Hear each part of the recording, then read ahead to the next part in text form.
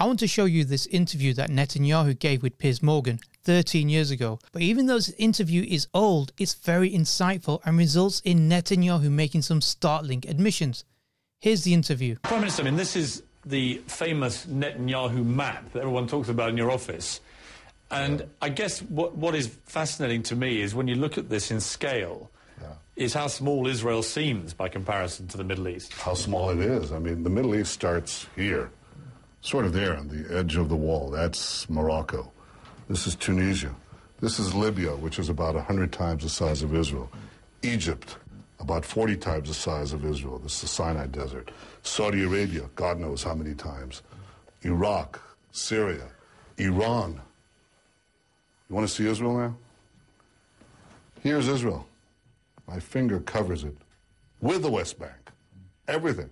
So it's a tiny country, tiny, surrounded, well, shall we say, living in a very tough neighborhood. Now, you know, if you're small, it's not necessarily a problem. I mean, Luxembourg doesn't have a security problem. Can I ask you a stupid question? But if Luxembourg were surrounded by the kind of neighborhood that we're surrounded by, well, that's another matter. Can I ask what may sound a stupid question? Do you ever wish Israel wasn't there? Do you wish it had just been stuck near Luxembourg? Would that make life a lot easier for everybody? Well, you know, it might make our life easier, but it wouldn't materially make the difference. You could stick Belgium in here, and the same thing would happen, because the people who want us out, they don't want any Western presence here, and guess what? Increasingly, they don't want any Western presence here either. They have dreams of reestablishing the Caliphate.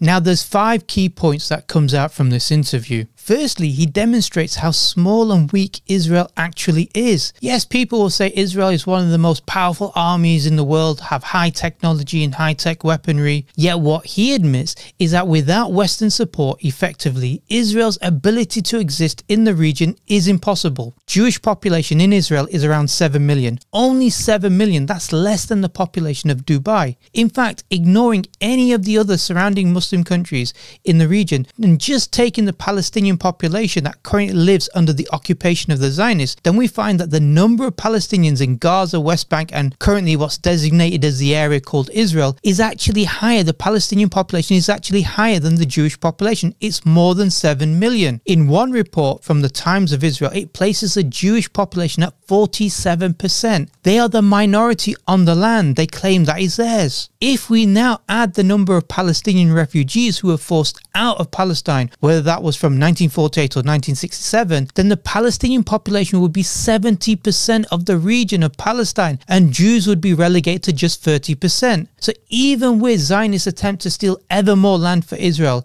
and with the constant killings they have undertaken against the Palestinian people, and with the attempts to provide free housing and land for any Jew anywhere in the world to live in Israel, they are still a minority in this region. But here's a further problem. For many Muslims, Palestine isn't a nationalistic problem for the Palestinians to struggle against. For many Muslims, they see this as an occupation of Muslim land. They see Palestinians as their brothers and sisters in the deen. They hold on to the idea established in the hadith of the Prophet ﷺ, who states, the parable of the believers in the affection, mercy and compassion for each other is that of a body. When any limb aches, the whole body reacts with sleeplessness and fever. To take the words from NATO's own charter, we've reaffirmed that our Article 5 commitment is sacred, and an attack on one is an attack on all, and we will defend every inch of NATO territory. Many Muslims see an attack on one Muslim as an attack on all Muslims. So suddenly, when we factor in the size of the global ummah and the fact that this Zionist entity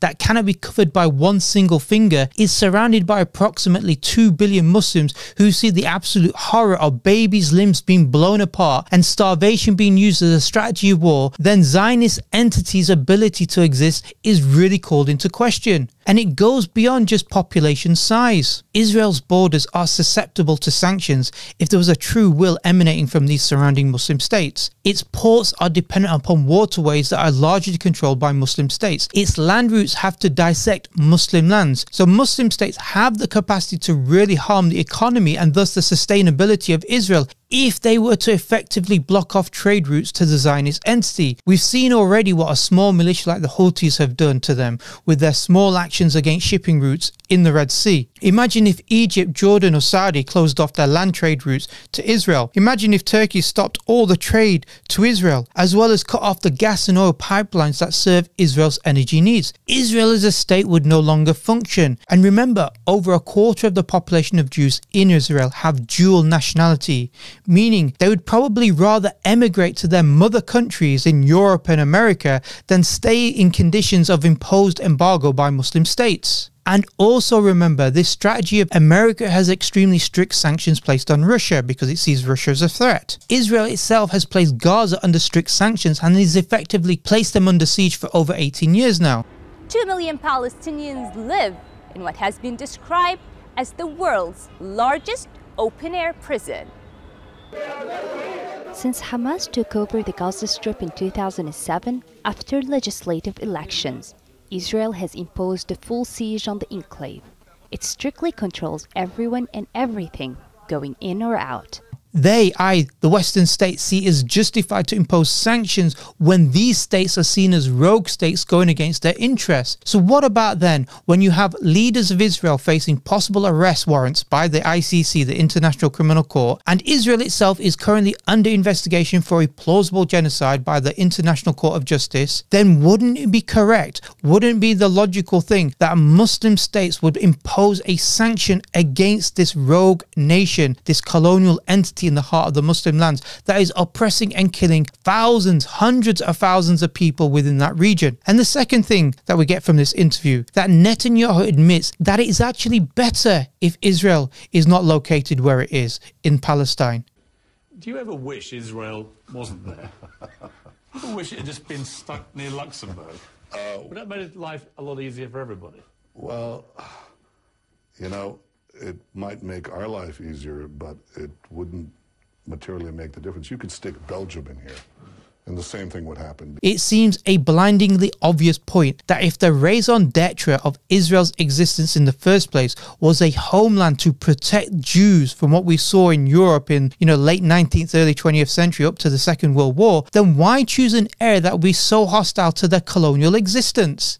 It doesn't make sense. Why not save everyone's money and relocate Israel, this Jewish homeland, to, let's say, America, maybe New York, where there's approximately 1 million Jews living there already? Thirdly, Netanyahu doesn't try to justify that Jews have a right to live in Palestine by claiming some sort of false history that it's their land and that they are indigenous to the land. But rather than using this false claim, he uses the claim that, well, imagine if Belgium was there, had occupied Palestine. Muslims wouldn't be happy with that. Make the difference. You could stick Belgium in here, and the same thing would happen, because the people who want us out, they don't want any Western presence here. Well, yeah, of course they wouldn't be happy with that. Who'd be happy with another colonizing power deciding to take their land, expelling 750,000 original inhabitants from their land, and then constantly warmongering in an attempt to destabilize the whole region, not just Palestine, but the whole region as a whole? That's literally not a justification.